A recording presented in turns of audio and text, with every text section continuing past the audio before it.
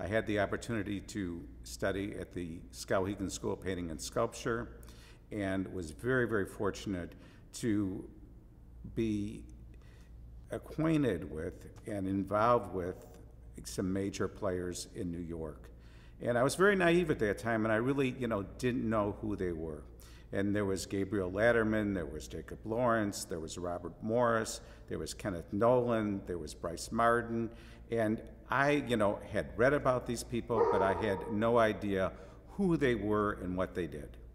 But again, from them, which were basically very representational people, very figurative and very much in technique, I was able to get out of this groove of dealing representationally and started to explore the space around the figure.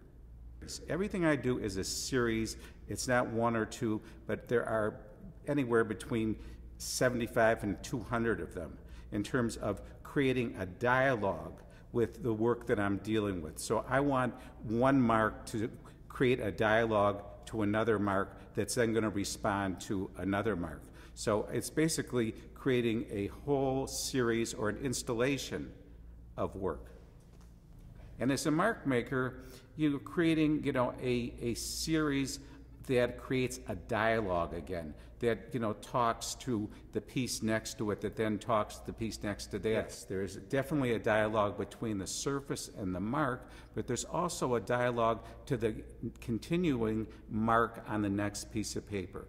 Because I'm a systematic painter that deals with process, and each piece allows me to take this process to another level. So it might start off on a very small scale and end up in a more monumental, scale. Or it might be a shape scale, working with a circle or a large rectangle rather than just, a small rectangle.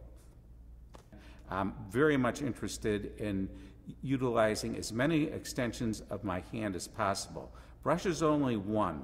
I also use rollers, I use squeegees, I use sticks, I use sponges.